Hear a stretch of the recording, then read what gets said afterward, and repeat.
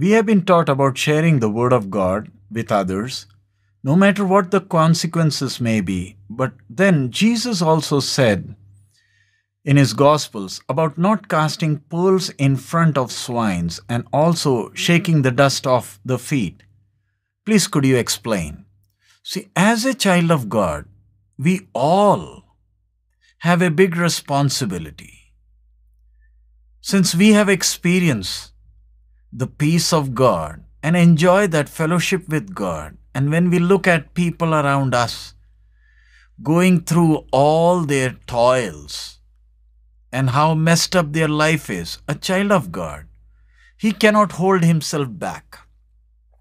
Filled with that passion for the perishing, he steps out of his comfort zone with a zeal in his heart that anyhow my brothers and sisters, they too should experience the peace that I am experiencing, the joy, that communion with God. So it is, number one, the passion that drives a child of God to set aside his comfort and step out to share with others about Christ. So before he steps out, he spends time crying for others, interceding for others. He is on his knees crying for others. What makes him do all of that? The passion that drives him, just like a vehicle, a car or a truck. The fuel inside ignites, propels the vehicle to carry that load and move forward. And no one can stop it. Same way, it is the passion for souls that propels a child of God. And that passion only comes when we love the Lord with all our heart. And Holy Spirit God is there. Holy Spirit God is there who helps us go after the lost. So, we don't go after others just because it's a responsibility. We are not doing it just like Pilate to wash off our hands. No. We'll be crying, we'll be interceding, toiling. That's the work of every believer. Not ministers alone, every believer.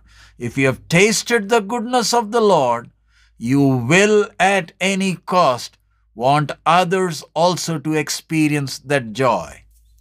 So, there are occasions where others, they refuse. Yes, as human beings, we get disappointed, but that doesn't mean that we quit. That doesn't mean that we wash off our hands. And that doesn't mean that we will say, Lord, send your judgment upon them. No. Even if others do not accept the truth that we share, still we'll be crying for them. So now, what does Christ mean when he says, don't throw the pearls before the swines? That means there are people who don't value God's word. So when you come across people who don't value God's word, don't try to force it down their throat. Don't force it down their throat because they don't know the value of God's word. Now, and then when we say dust off, we have to dust off or shake off the dust off our feet. What does that mean? The disciples were told to do it. When the houses were not welcome, then you did your part. So, and then you are preparing that house for that judgment. So, in these days, when someone is refusing the word, does that mean that immediately we'll wash off our hands? No. Holy Spirit God will fill our heart with that love, with that passion, that we will be crying, we'll be looking for an opportunity, setting an example before others. The agony, it's just like a woman is about to give birth, the agony of childbirth. crying before the Lord, fighting against the powers of darkness, setting an example, toiling after a soul, and it's all with that passion that not one should be lost. So, when you do your work, a time comes when the Spirit of God Himself tells you, hardens your heart concerning that person, because God through you has been giving that person so many opportunities. But that person, if he keeps on refusing the way of the Lord, God will not force.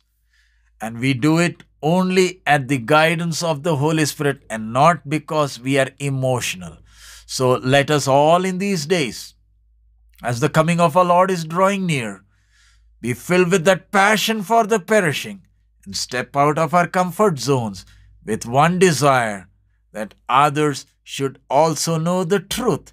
My Lord paid the price so that no one should go to hell. And let us labor, and may the Lord bless us with new souls in the days to come. May God bless us.